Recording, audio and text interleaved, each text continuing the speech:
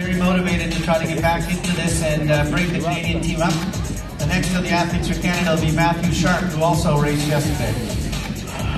A few of these countries will have athletes who will leave here tonight and tomorrow and head over to Lima, Peru for the Pan American Games, and obviously those are American countries, so Mexico, Venezuela, and others. Woo!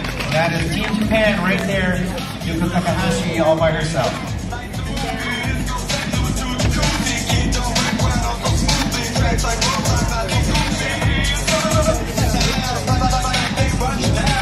So 2020 back in your backyard, Paula, thoughts of the world here. This will be the third time we've had World Championships. I'm not sure, 2001, were you must have been around at that time. Yeah, I remember watching the World Championships back in 2001. Simon Whitfield was racing. So we can listen to the announcer, right? We're not deaf, right? You're not deaf. I'm not deaf, right? So it's well, I'm not deaf. We can hear, right?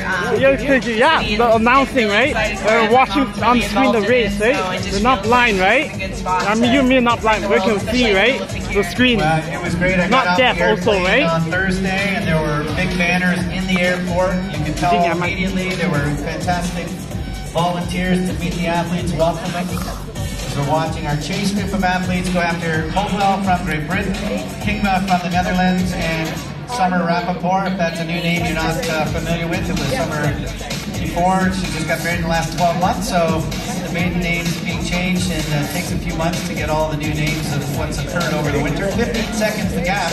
So this group of three continuing to do an outstanding job out front right now and trying to hold on. It'll be Seth Ryder who will be up next on the American side. And Seth was in a small crash yesterday, but I saw him this morning in the hotel, so he's motivated and ready to go.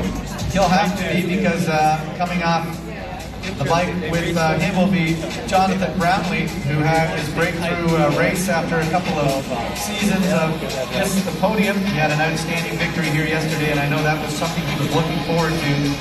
The Netherlands has the past 123 world champion, Jorg van Eekdem, so he'll be a strong man on the bike as well. Back up the hill, some young athletes here. Great to see the next generation getting an opportunity to race. Ruda from Mexico, Meisner, a young athlete from Germany that we haven't had a lot of experience watching, and the Germans often will send some great young athletes.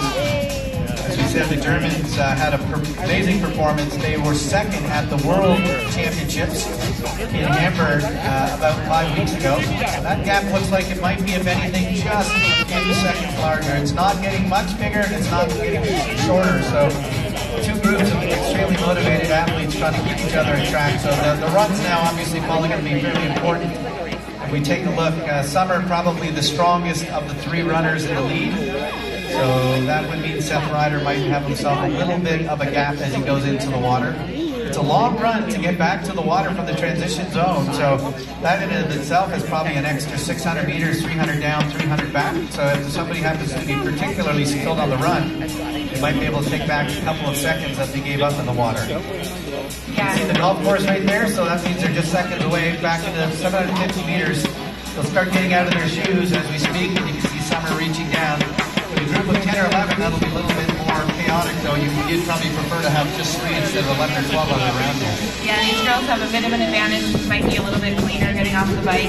They've worked really well together through this whole 2 laps. I know Summer's worked a ton on her bike skills and stayed with them and helped a lot with pulling the pack around. So, yeah, really impressive riding by all 3 of them. It's going to be interesting to see here who's got the running legs. As we said, Sophie and Summer both raced yesterday. Maya is absolutely fresh and realizes the value of helping her country get some international points for the team.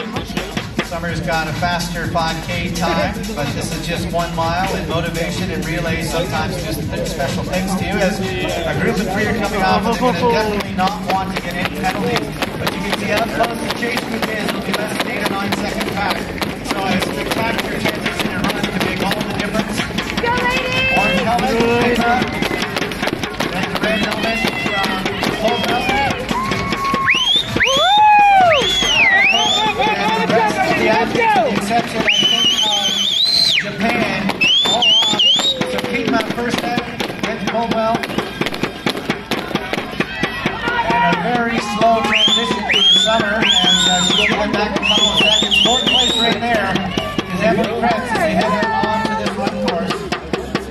a bit of a hill that they have to go up.